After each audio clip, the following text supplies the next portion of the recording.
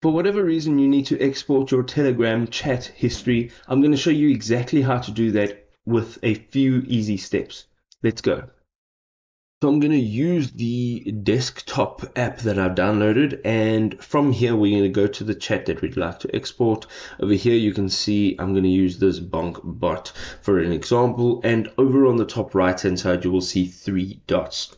Once you tap on these three dots, you will see export chat history. Now if there's no chat, there will not be an option to export. So once you've tapped on this, you will now have the opportunity to choose what you would actually like to export. So you can choose from photos, videos, voice messages, video messages, stickers, GIFs, and files. And of course, if you'd like to select all of them, of course, we can do so. You can also set a file size limit right over here with this runner. Goes all the way up to 4 gigabytes. All right, so that's fantastic. We're going to go here now and it'll show you the format and where it's coming from and where it's going to. We're going to go ahead and tap on export, and this will take a few minutes, and what will happen now is you may get this message, the security message. However, once you click OK, it will take the 24 hours just to download all of that chat. So if this was helpful, please go ahead, drop us a thumbs up, share it with a friend, and we'll see you next time, folks. Peace out.